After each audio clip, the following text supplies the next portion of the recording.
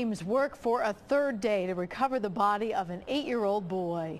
And good afternoon, I'm Liz Bonus. Recovery crews are back at it today along the Great Miami River. They've been trying to find 8-year-old Bryan Morales since Monday. Our Local 12's Rich Jaffe joins us now live with the very latest. Rich, I know you've been covering this. What can you tell us? Good afternoon. Hi, Liz. It's been another difficult and dangerous day for the recovery crews working on both the Whitewater and the Great Miami Rivers after a major setback yesterday in their efforts to find the body of Bryan Morales. They got back at it late this morning. Urban search and rescue teams headed out to the US 50 bridge across the Whitewater late this morning. They were rigging the bridge so that they could lower equipment and dive gear down to Boone County water rescue boats and their dive team. Late yesterday, an airboat from Fairfield capsized, loaded with dive gear and dive team members from Hamilton County. It's in the highlighted area on your screen.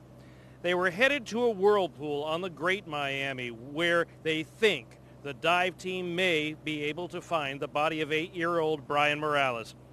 The little boy disappeared Monday afternoon while fishing with family members in the river. The loss of the dive gear set this whole recovery operation back about a day. We're dealing with a different type of boat, if you will. So we're running into some issues where the water's too shallow for those boats to pass, so they're having to get out and push the boat a little bit, get back in the boat, and then transverse. The nice thing about the airboat yesterday was that it'll run on this blacktop if we needed to, but unfortunately we don't have that tool anymore.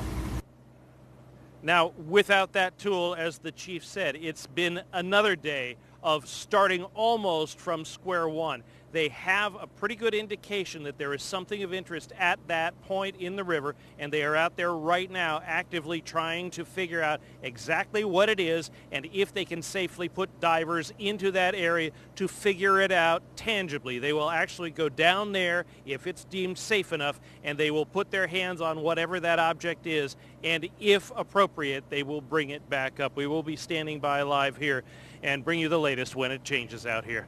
In North Bend, Rich Jaffe, Local 12 News. Liz? Great. We will check back with you as you learn more. Thank you very much, Rich. And stay with us here at Local 12. We will stay on top of this, as Rich mentioned, in this search effort and bring you new information just as it happens.